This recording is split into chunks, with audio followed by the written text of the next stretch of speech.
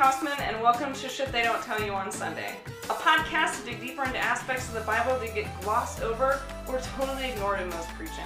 The Bible has a lot of parts that are racy, uncomfortable, and sometimes downright horrifying. Let's talk about it.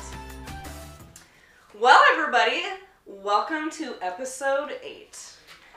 So our guest for today is the wonderful Pastor Chris Schaefer. Thank you. Who is the pastor at Divinity Lutheran Church in Towson, Maryland, which is, again, very close to Baltimore, which is why he is in my home. In our home office. Yes. Which we have a queen in our home, and her name is Adele Atkins, as we give tribute to her here, as well as our Adele prayer candle. Mother's looking over In us. case you thought we had Mother Mary, you're wrong. Nope. It's Adele. Lots of mothers. Mm-hmm. Right next to Michelle Obama. Yeah. Mother. Just keep them all in the same place. That's right. Okay. So this week we are diving into, I meant to write down, it's Trinity Sunday, which is May 30th? Correct. Yes. I always forget these things. And everybody's like, well, don't you go to church every Sunday? How do you forget when they are? And it's like, you make valid points, but it's like, true. when you're trying to manage multiple Sundays at once. That's real. Yeah, that's real. Mm-hmm. Anyways, so we're still in the Gospel of John, everybody. Yeah, we are. Love it. I believe this is the last week of the Gospel of John. Yeah, I know a lot of people are bitter when it comes to this year because people who love Mark feel like John is like encroaching into his time. And I'm like, listen, I think there's some good stuff in John. He's mystic, he's weird, and I love him. So, my pericope, my text or Bible study that pastors do every week, I have one that with some seminary classmates. And that was pretty much like, what are you going to preach about? I don't know. What are you going to preach about? I don't know. What are you going to preach about? I'm really tired of preaching about love. I mean, it's great. And, it's akin to like when we get the Summer of Bread. Yes. So, yeah. John has like 2 themes, and like they just really That's it. drive it home. I love bread. Yeah, John's kind of like Oprah. Anyway, so we have a fun text from the Gospel of John that I'm sure all of you are familiar with at least part of it, because it is probably the most overused sentence in the entire Bible. Amen. Which, as we've talked about before, is a huge problem when we use those one sentences. Mm-hmm. So hopefully Chris and I are going to talk a little bit about what that sentence means in its actual kind of setting, and what that means for us. So, Chris is going to read for us today. Oh, and you guys will be proud of me. I took that extra step and went to the Common English Bible rather than just copy and pasting the New Revised Standard Version from Sundays and Seasons. There are different versions. So we're reading from a different Bible today. Yes. This is from the Common English Bible, which is copyright 2011. Personally, I only read from King James, but that's only because King James was queer. So, So, John 3, 1 through 17 from the Common English Bible. There was a Pharisee named Nicodemus, a Jewish leader. He came to Jesus at night and said to him, "Rabbi, we know that you are a teacher who has come from God, for no one could do these miraculous signs that you do unless God is with them." Jesus answered, "I assure you, unless someone is born anew, it's not possible to see God's kingdom." Nicodemus asked, "How is it possible for an adult to be born? It's impossible to enter the mother's womb for a second time and be born, isn't it?" Jesus answered, "I assure you, unless someone is born of water and the Spirit, it's not possible to enter God's kingdom. Whatever is born of the flesh is flesh, and whatever is born of the Spirit is spirit. Don't be surprised that I said you all must be born anew. God's Spirit blows wherever she wishes. You hear its sound, but you don't know where it comes from or where it is going. And it's the same with everyone who is born of the Spirit. Nicodemus said, "How are these things possible?" Jesus answered, "You're a teacher of Israel, and you don't know these things? I assure you that we speak about what we know and testify about what we have seen, but you don't receive our testimony. If I have told you about earthly things and you don't believe, how will you believe if I tell you about heavenly things? No one has gone up to heaven except the one who came down from heaven, the human one. Just as Moses lifted up the snake in the wilderness, so must the human one be lifted up, so that everyone who believes in him will have eternal life. God so loved the world that he gave his only Son so that everyone who believes in him won't perish, but will have eternal life. God didn't send his Son into the world to judge the world, but that the world might be saved through him." The word of the Lord. Thanks be to God. Amen. Oh. So, you gotta be careful, the wall is closer than it They'll is jump here. out and get you. Okay, so did you guys hear that one phrase? It might have been a little bit different in the Common English Bible. Would you read for us John 3:16? Absolutely.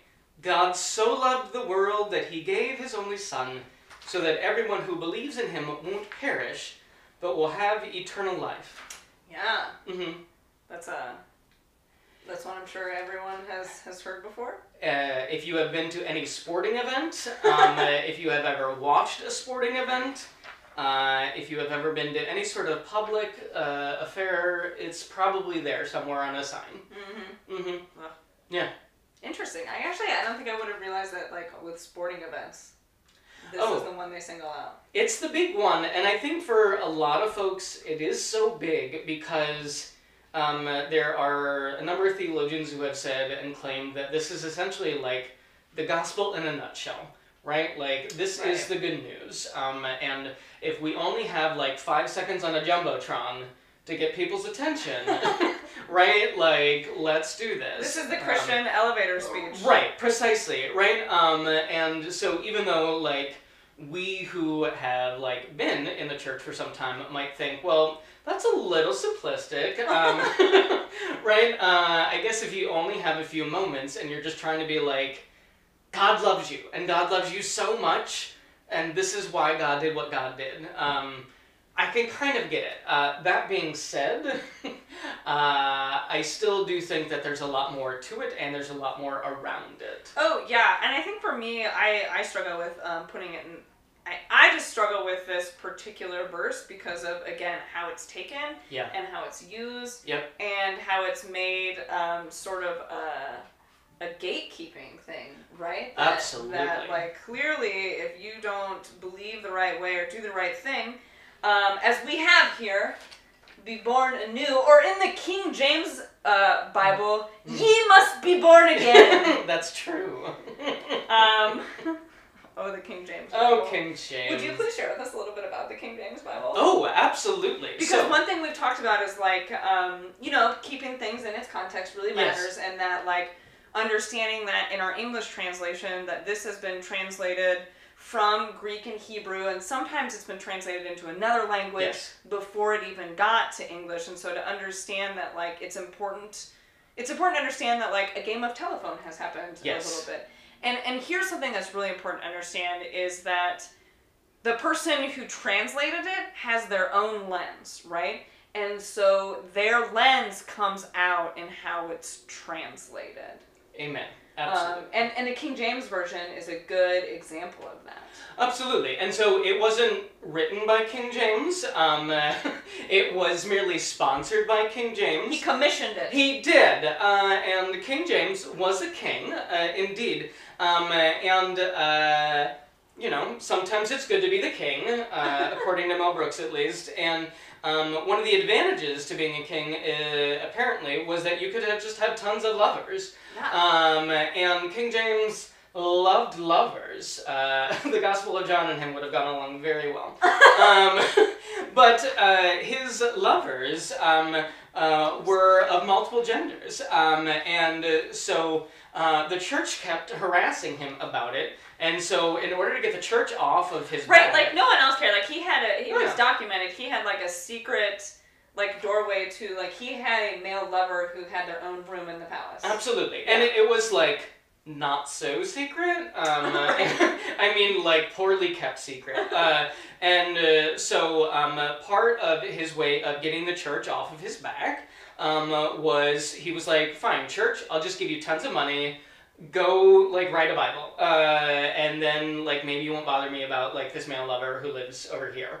And so King James himself, not necessarily who we might associate with some of the writings and theology that has come out of the King James Bible. Yeah, I mean, I don't know. I might start bringing back Verily and Thou, just if I want to be fancy, but I do appreciate the Common English Bible for kind of trying to bring some newer language into it, at least. Right. So this is why I, like, every week I just read out of the New Revised Standard Version. Yep. Because that's what's on Sundays and Seasons. Yeah, that is true. And I think almost every week my guest has been like, well, in the Common English Bible it says this. Folks love it. I mean, I feel like great. Good to know everyone's more progressive than I am. Bible readings. Listen. With their nice 2011 version. I'm still reading the 1989 version. Oh, how passe.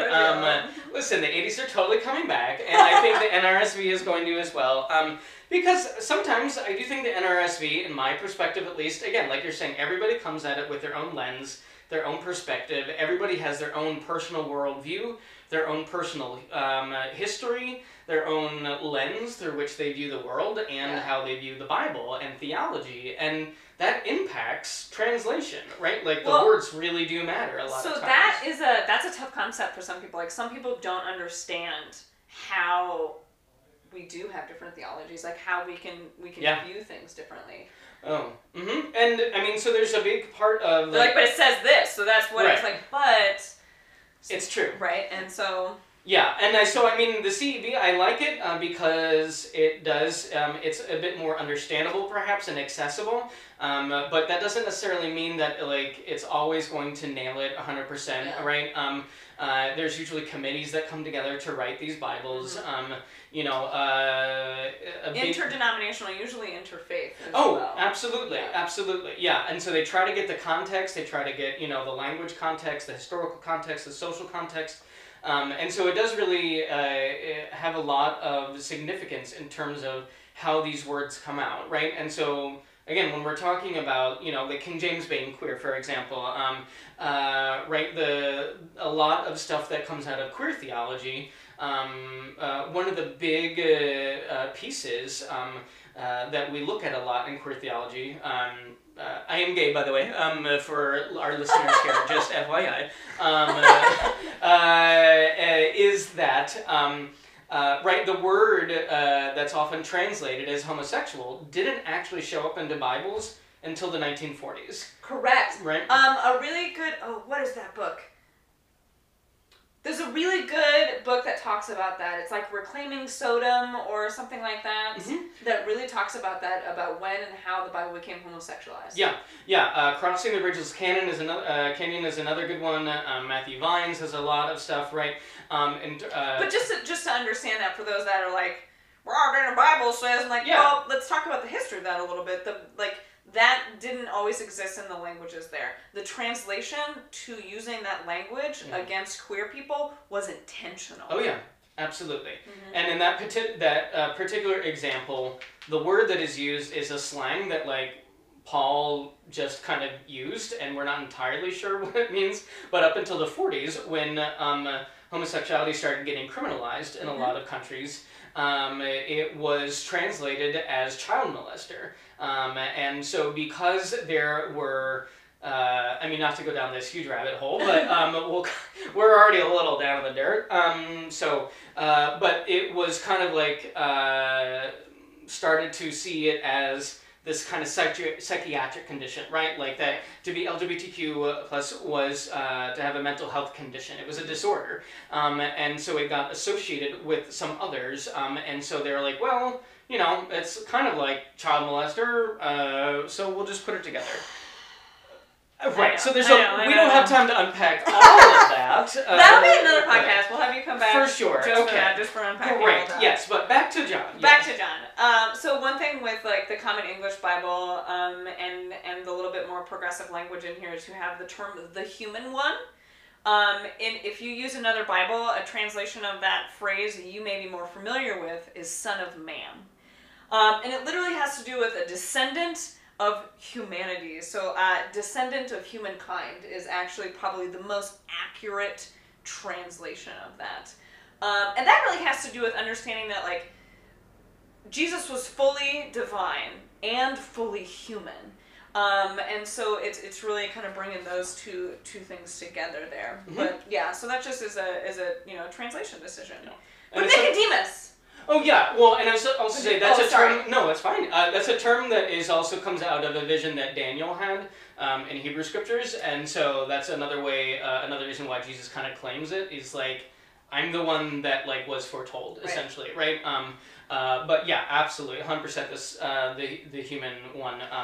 I think speaks to that, but Nicodemus, yes. So Nicodemus, as we said, I always got to put things in context. So this is coming, John 3 here is, so Jesus is in Jerusalem for the Passover, and I believe it's just before the Passover. It's right after in the Gospel of John where Jesus comes in and throws a temple tantrum and cleanses the temple. And so like he's getting everyone saw this or heard about it, right? It's making the gossip rounds. Hot goss. Yeah. Yes. So who is this guy doing these things? And so a person that heard about it is this guy Nicodemus.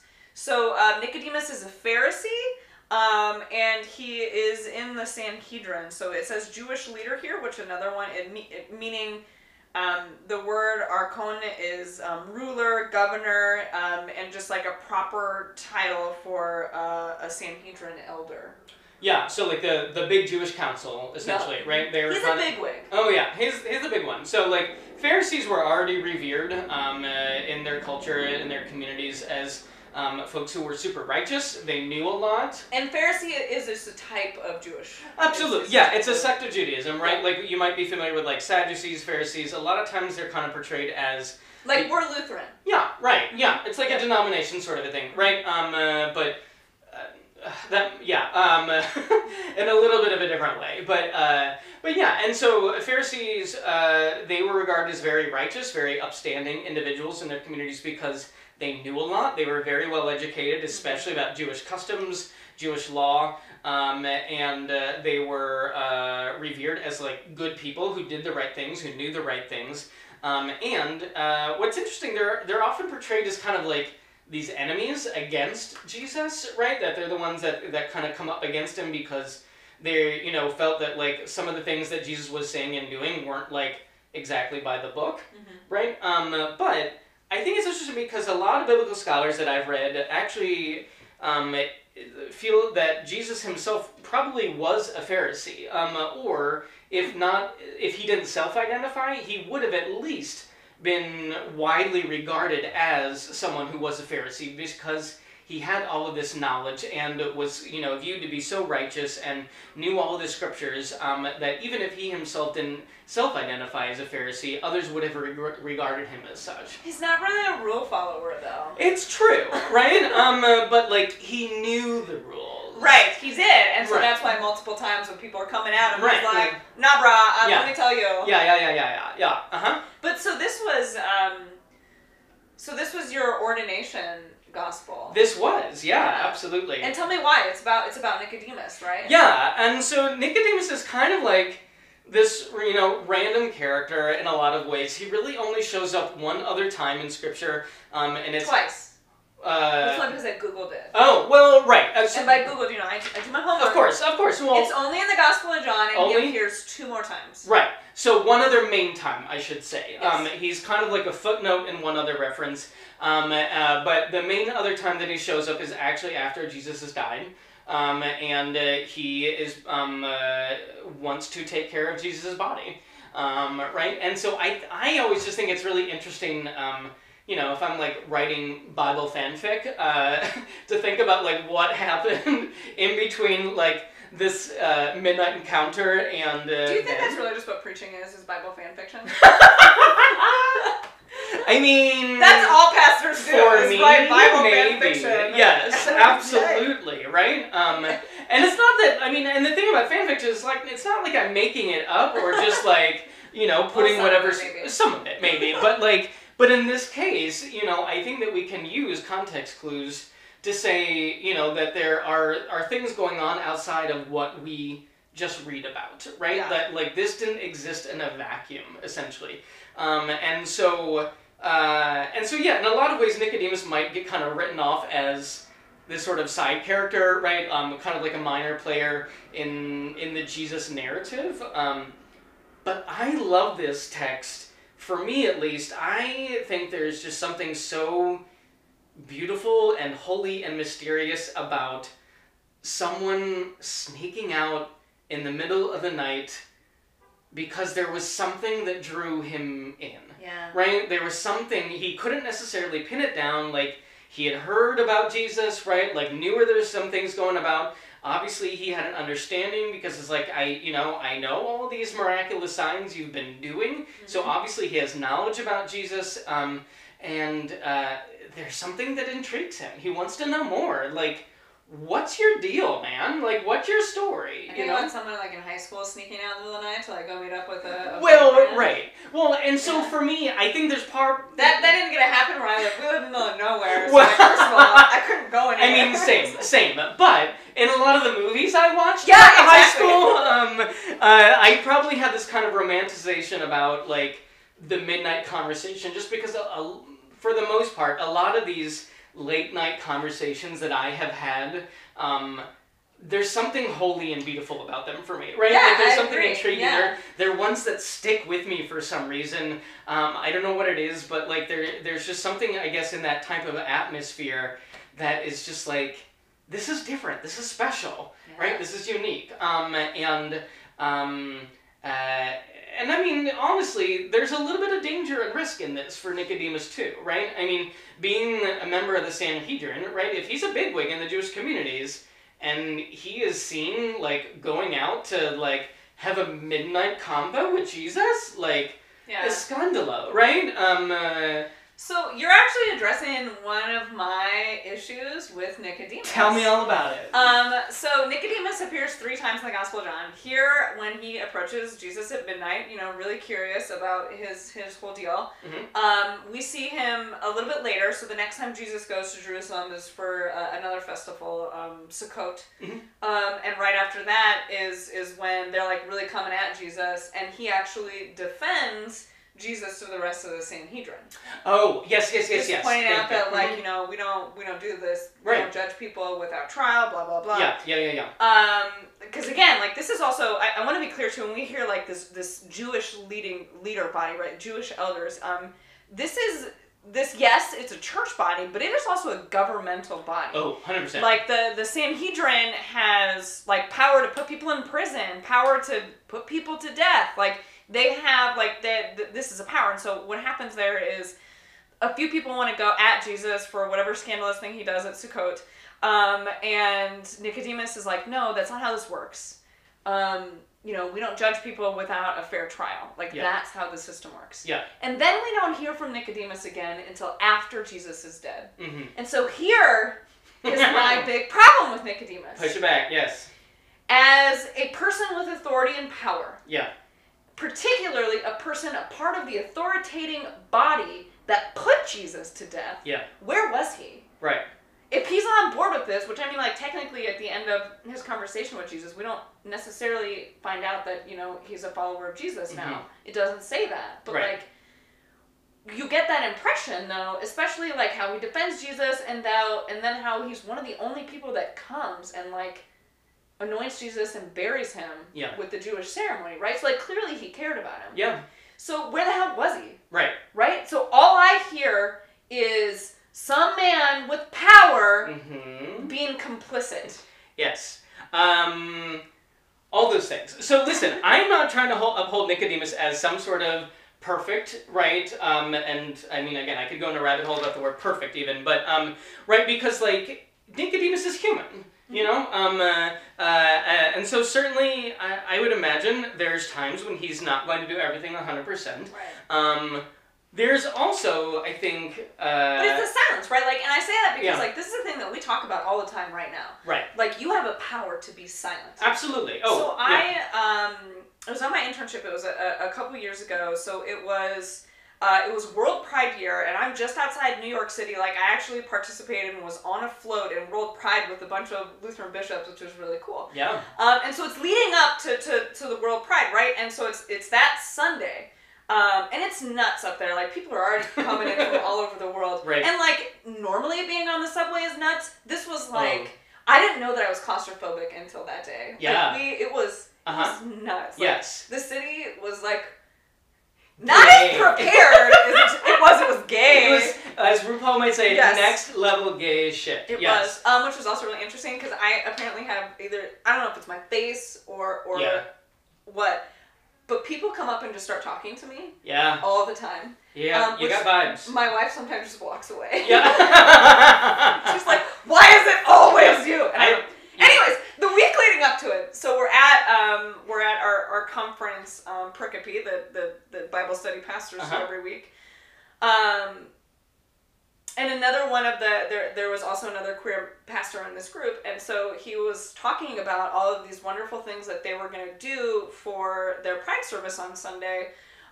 Specifically, you know, like there was going to be a prayer, there was going to be some memorial with it. Because, like, let's be clear, the LGBT has a very, very high, one, suicide rate, but also just death rate in general, disproportionately. Anyways, so it was a memorial piece with it, and he was talking about all these things they were doing. And then I said something about, like, there was a piece that, like, I was going to talk about, like in my sermon that Sunday, and everyone else was quiet. Yeah. Right? And so this other pastor was like, well, what are you guys going to talk about?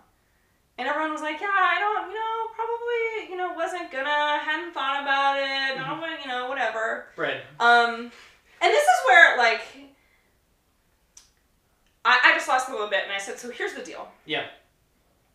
You have the privilege to be silent. Yeah. I don't. Yeah. Right? And so the fact that you have the privilege to either speak up for people or be silent, to me, it's complicit by remaining silent. Yeah. And it's the same thing with racism. Like, we have the ability to be silent. Oh, yeah. But that is a privilege of being complicit. 100%.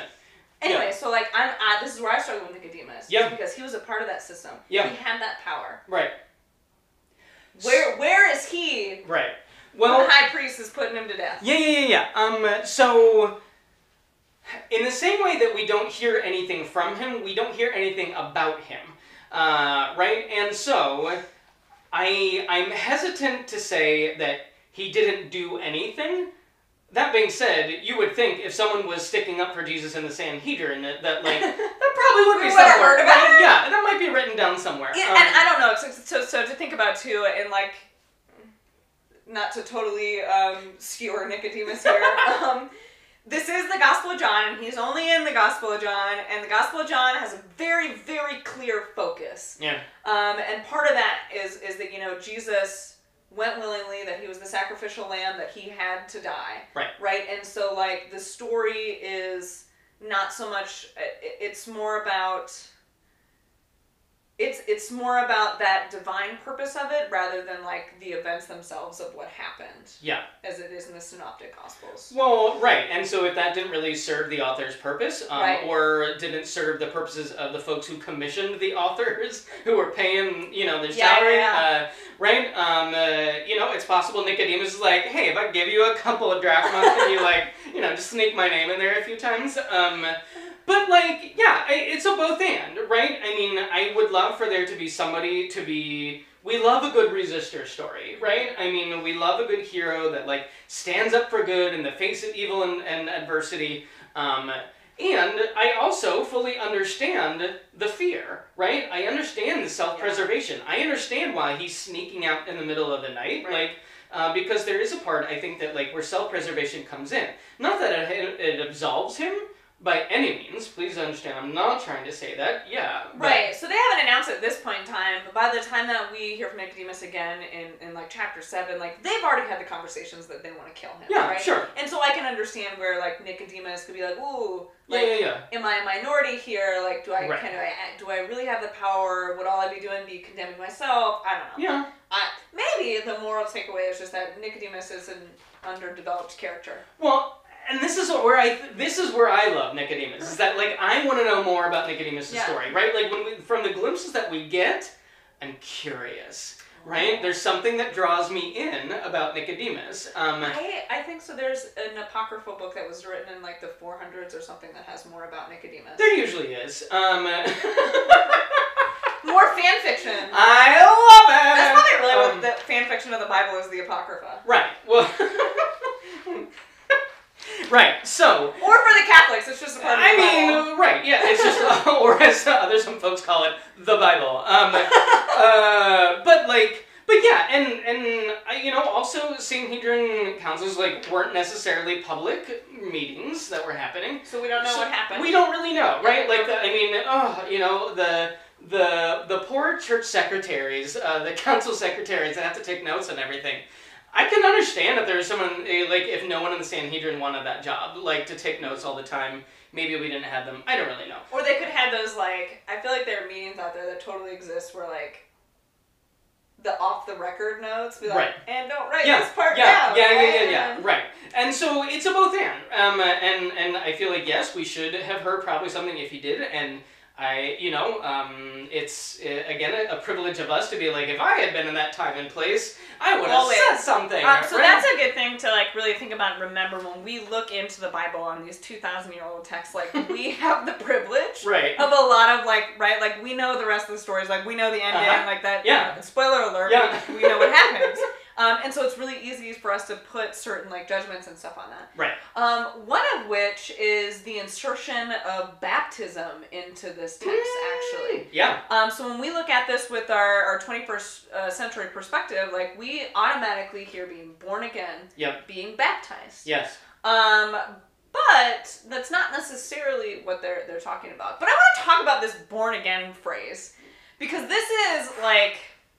This is a tough one because in American Christianity, for those that are in some sort of evangelical church, like they know a lot more about this, and then those of us on the outside of that are like, oh my God, they're talking about it again. Yeah. Right? Because like, so there's this thing with this born again phrase, like it's been commandeered by evangelical churches and used, and I do say used. Used against people to keep God's gifts away from people. It's been used to condemn, right? Like if you're not born again, if you're not in this, then you don't get any of the gifts, right? And it's used to pressure and manipulate people into doing a lot of things that are really not very Christian at all. But here's the thing. You know, when Jesus says that you need to be born from above, Jesus doesn't say that you need to say the sinner's prayer and accept Jesus into your heart. Correct. And that you'll go to heaven after you die. It's true. Because that's that distinction with that eternal life thing. Yeah. Which we talked about on another podcast. I don't remember which week it is, but we went deeper into the John and the eternal life thing and the different, I think with Pastor Brad. But, so let's just, for argument's sake, great. I'm going to use the evangelical word at this English literary level that they like to use it at. Yep. This eternal life, this after you die thing that they point to, that you have to do these things in order. Yep. Because they'll say, they point to this text, and they say, listen, you're going to go to hell. Yeah. Very specifically. It's not just that you don't, whatever.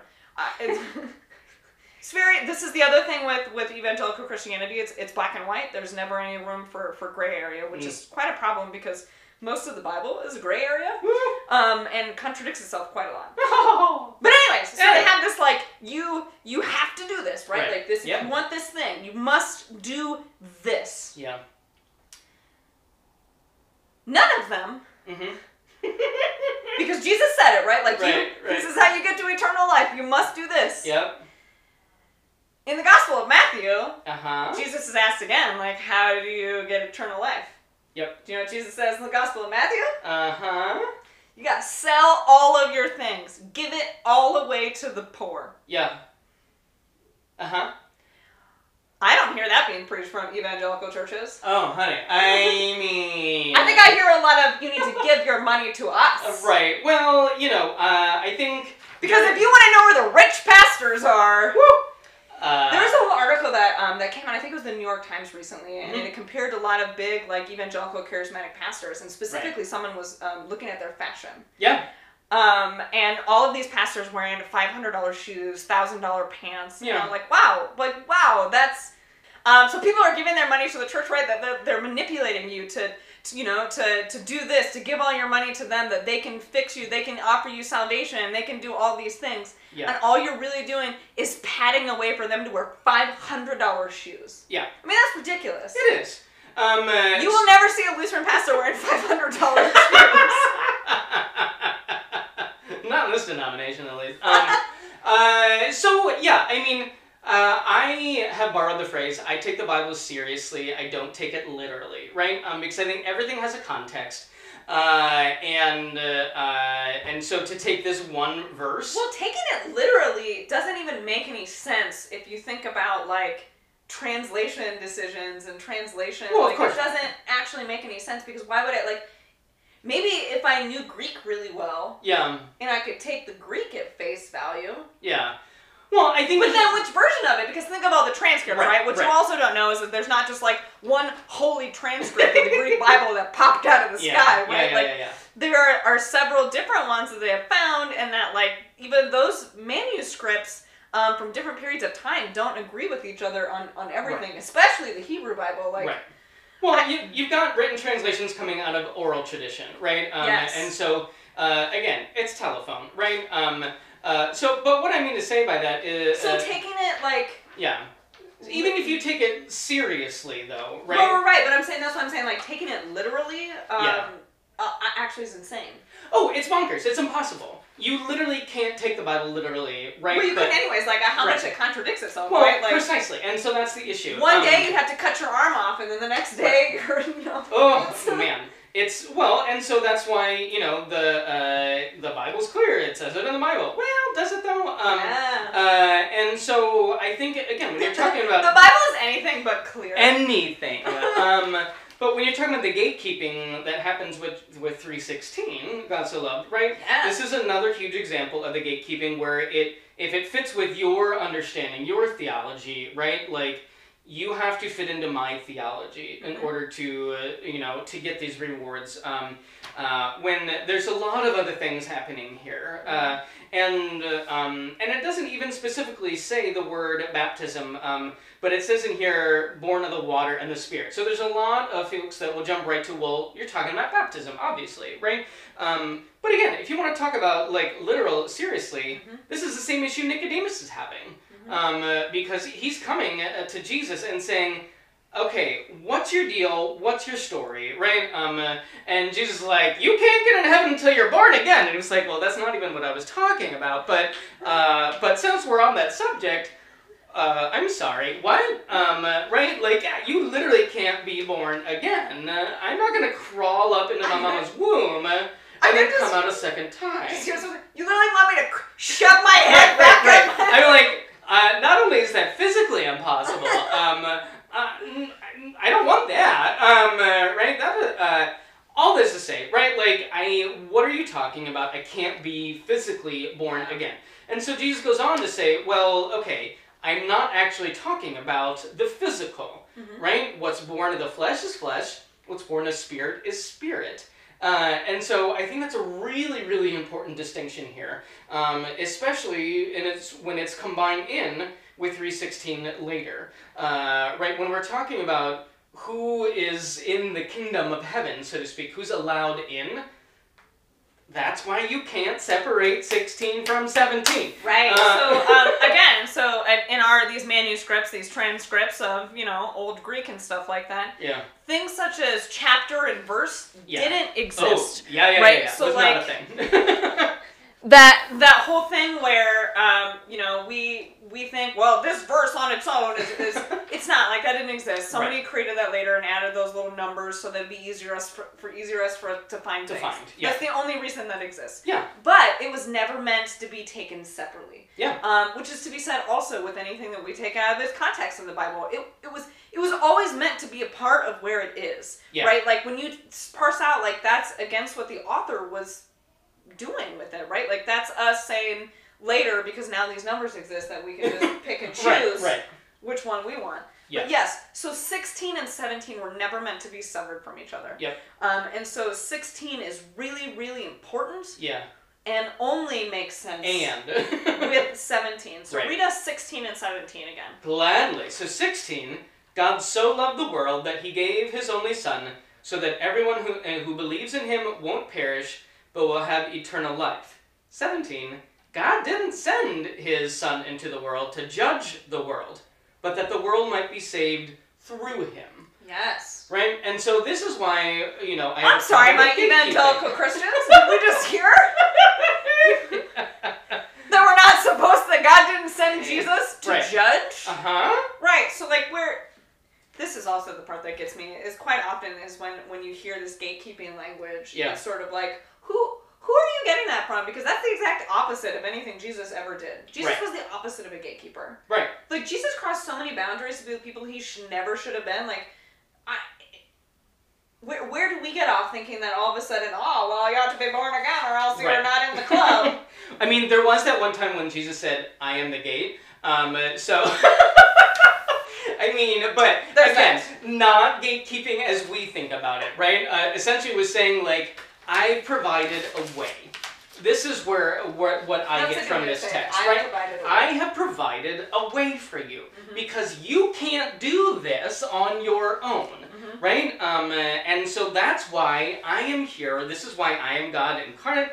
This is why God has, like, sent God's word into the world so that people could, like, internalize the word, be saved by the word, hear the word. Yeah. I am here because I am here for you and to make a path for you. So when it's talking about, like, you can't, no one will get into, it's impossible to enter God's kingdom unless you're born of the water and the Spirit, I don't think that's talking about, are you born again, right? And so if you want to talk about born again... A more accurate translation is born from above. Correct, right? So it's there are tons of puns and double entendres all over the Bible. Jesus is really punny. And unfortunately, a lot of that has been lost. It gets lost in English. I know, something lost in translation. So yeah, it's not even necessarily born again. It could also be translated as born from above. And again, if this is kind of, we're using a visual understanding of what the kingdom of heaven is. Again, we're fitting with the culture at the time. There's this cultural understanding. That's above, that's God's kingdom, right? This is the divine reality, and this is the earthly kingdom. And so when you are born of the Spirit, I think that's God's action. I don't think that's ours, right? Like, and so this gatekeeping thing of, like, are you born again? Have you accepted Jesus as your personal Lord and Savior? Like, hi, 17 said, I have provided a way for you. So it's not so much that I think you have to, like, check off these boxes in order to get through the pearly gates, right? Like, I just don't, for me at least, that is not God and the divine reality for me. That's not how I understand it. And I think this is God's action on us. If you want to even say it's baptism, that's God's action on us. It's not because of our own, good works or, because we have done all the right things. We're obviously never going to be able to do that. This is why God sent the Son into the world, because God loved the world so much. God loves us so much. God's like, I'm just going to come down and kind of, like, do the thing. I'm just going to take care of it. I'm just going to do it for you. Because, like, I love you so much. I realize you can't do it on your own. So, something too with this, with the phrase here for save, sote, which is a form of sozo. Yeah. The verb for save. It is an aorist, subjunctive, passive, third person singular. Yeah, it is. I'm not going to go into what all of that means, because that's a whole other hour that nobody hears. you're You gotta curious take about. summer Greek for that. But Yeah. I'm going to tell you this thing about it being passive third person singular, though. And that third person singular is the cosmos. So what that means is it's passive. Cosmos isn't doing it. It's being done to the cosmos. Yeah. And it's again that it's the cosmos, the entire world. Yeah. Jesus doesn't say this is all so that God can save you born again Christians. Jesus doesn't say it's all just for you individually, you the believer, or even you humans. Yeah. It is the entire world. And you're not doing a damn thing about it. You are passive in this process. It is being done to you. The saving. Consent is important. Very early, whether you like it or not. Yeah, right, so that God has already accomplished this, I think is the idea, right? That, like, because we can't save the world. Right. You know, and for me... I don't really want to. Oh, God, no, that sounds like a lot of work. I don't have time in my day for that. It's exhausting. I mean, how am I going to binge the third season on Netflix? But it's also not within my capacity. Right. Even if I wanted to, I can't do this, right? And so it's frustrating, I think. Well, so I think that's where, like, the mentality that I think of, like, manipulating people and forcing them is I think you're putting people in, like, an impossible situation, right? Like, no, we can't accomplish this. We can't be perfect. Like, we can't do it. Right, yeah. And you're putting that kind of stress and anxiety on someone. Telling them that they have damnation ahead of them. They don't get their shit together. Right. That's just not how it works. Well, and so this is a huge part. So we are Lutherans, the two of us. This is a huge thing that Luther had, his Anfechtung, right? He had these big... we're kinfolk. He had an anxiety disorder, just like myself. But like a big part of his triggers for his anxiety was he was like, I can never be sure. Have I done enough? Am I good enough? Have I been reborn enough, right, in order for God to love me and in order to get into heaven? And I'm like, sweetie, it's right here. Right? Like, no, you can't. And yes, you will get into heaven, right? Like, I'm taking care of it. And I think this is where Luther ultimately lands in a lot of this theology is like, oh, shit, like, yeah, I can't do this all on my own, and that's impossible. Right, which leads to a lot of, like, when he starts to dive into things is when he kind of really comes around to realize, he's like, oh, we're doing this wrong. Oh, yeah. But the Catholic Church really still likes their rules, so... Well, we do too. It's... this is the problem with human institutions. They're made up of humans. And to recognize that for every single thing, right? And so the church is not perfect. It's messed up. And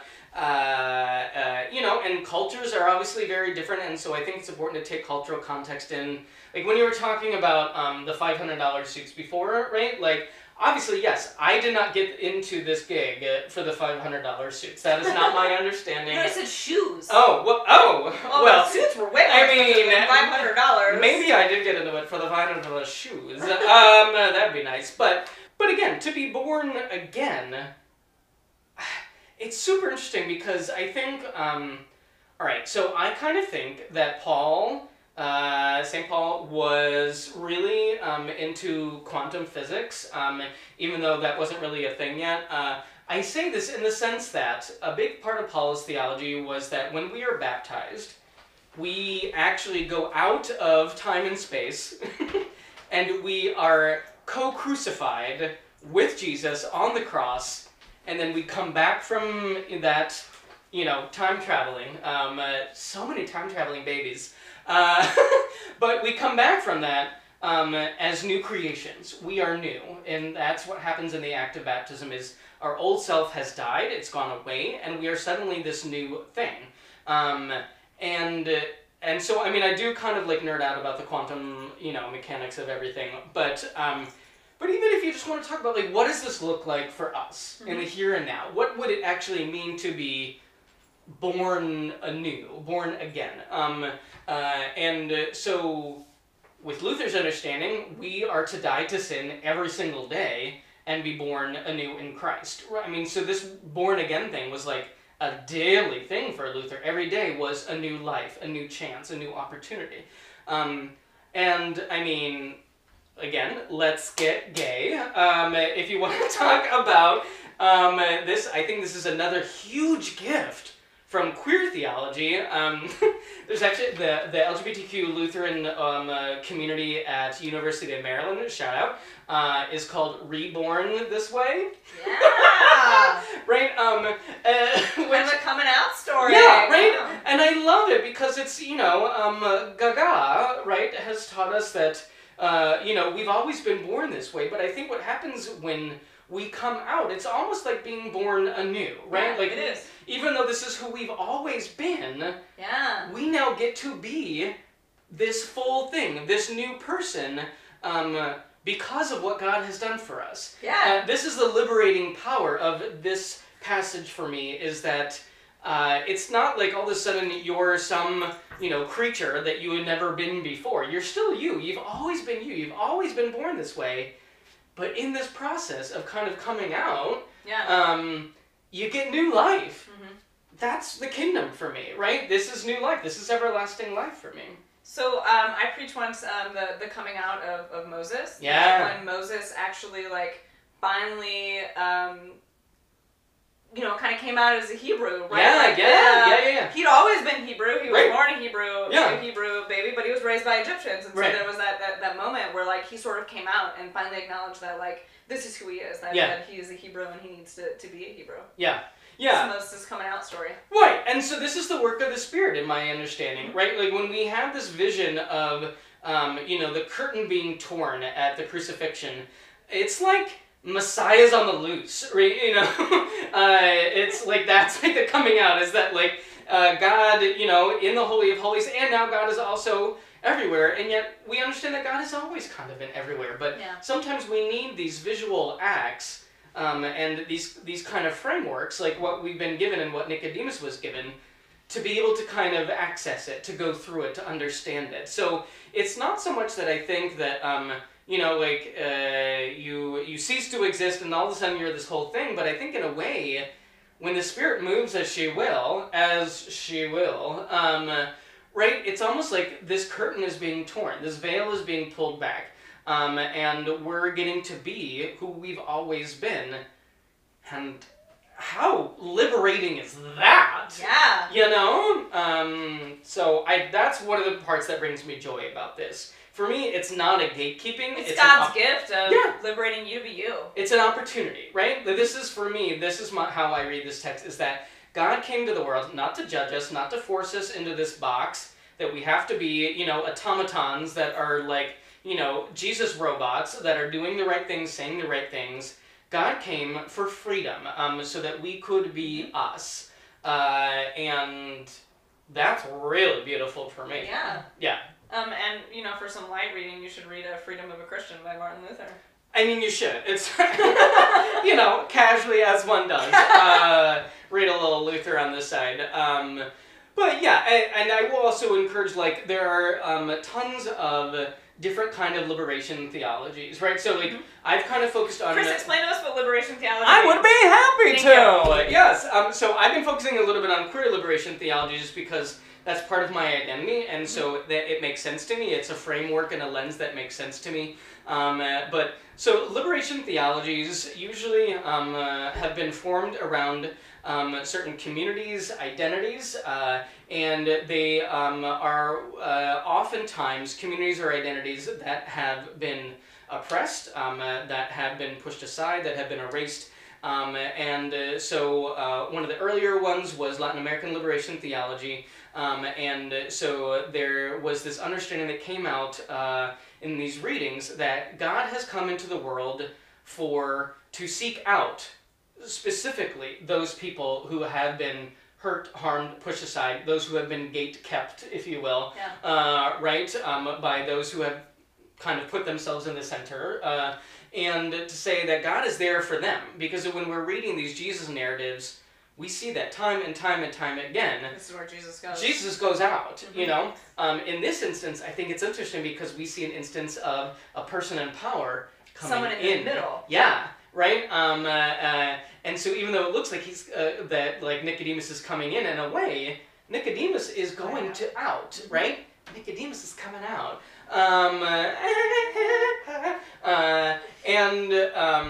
So the liberation theologies have, again, this isn't like trying to like create something that's not there. Mm-hmm. It's an idea of taking scriptures and taking theologies with a certain lens or framework, right? Using the gifts that these different identities and communities have to kind of free the text, if you will, to liberate them from just this one way of reading it, interpreting it, understanding it. Mm-hmm. Another reason why I love that we have this text, because I do think that 3:16 needs to be liberated in a way, right? Like, because when you just have it in this one nice, neat package of a verse, it's not that it's wrong in and of itself, but there's so much more going on around it. And that's important. It makes a difference to understand it. I think it's just, the whole thing is all liberation for me. Very much so. Liberating. Also, is another word for coming out, really. Getting out of the box. It's freedom. So hopefully we were able to liberate John 3:16 for you, or at least just intrigue you a little bit to learn about some other biblical perspectives. Thank you, Chris, for joining us. My pleasure. But that's going to be all for today.